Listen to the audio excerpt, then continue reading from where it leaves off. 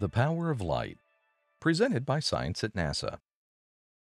Crew members on the International Space Station, or ISS, can experience sunrises and sunsets in rapid succession, about 16 sunsets per day because the space station circles Earth once every 90 minutes.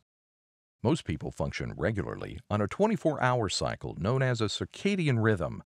However, the space station environment creates a departure from the cycle of light and dark astronauts are used to at home. A high workload, the need to work night shifts, the excitement of spaceflight, plus the unusual environment can disrupt astronauts' circadian clocks. These factors can combine to disrupt sleep, which can in turn affect performance. Being wide awake when they should be sleeping is in fact a long-standing challenge among ISS crew members. Studies of astronauts who flew between 2001 and 2011 on the Space Shuttle and 2006 through 2011 on the space station showed that astronauts slept considerably less in space than they did on Earth.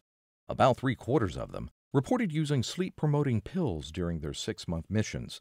Use of caffeine is also commonplace among ISS astronauts to fight off the daytime drowsies. But NASA is seeking a better way to solve the problem. The secret lies in light itself. It's known that the blue-enriched light emitted by our laptops can keep us awake at night. A new NASA study will investigate how to use that for the benefit of humankind and not just on the ISS. This light study, known as the Lighting Effects Study, coincides with the lighting makeover on the space station. The fluorescent lights on the station are being replaced with a new system of solid-state light-emitting diodes, or LEDs. Not only are the LEDs more energy efficient and safer, they can literally shed all sorts of light on the study topic. Brigham and Women's Hospital's Dr. Stephen Lockley and Thomas Jefferson University's Dr. George Brainerd are the co-principal investigators of the lighting effects study.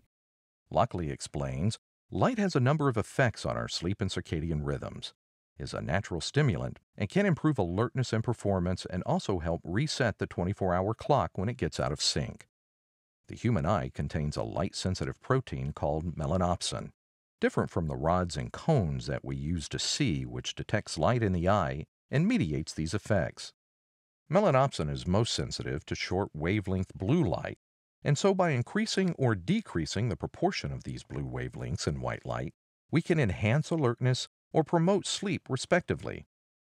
Lockley says NASA has developed a multi-LED lighting system to take advantage of these light effects. The system can provide millions of different light spectra. We're not making the ISS into a disco, but we are going to use 3 different light settings. We'll use a general light setting that provides a good light to see by during normal work, a higher intensity blue light enriched setting that elevates alertness and can better shift the circadian clock when needed, and a lower intensity blue wavelength depleted pre-sleep setting to calm the brain and promote sleep. We will be studying the impact of these lights in future missions. Oh, you guys, it is so fancy. It is really awesome. I think the technical term is light functional checkout was successful, so congratulations to the light team. Results of the study are expected to help define guidelines for lighting protocols during future ISS and human space missions. Study results should make it clear exactly when and how to use these various settings of light intensity and spectrum. These results could also lead to Earth-based benefits, such as helping manage sleep patterns for shift workers, or even developing treatments for sleep disorders or jet lag.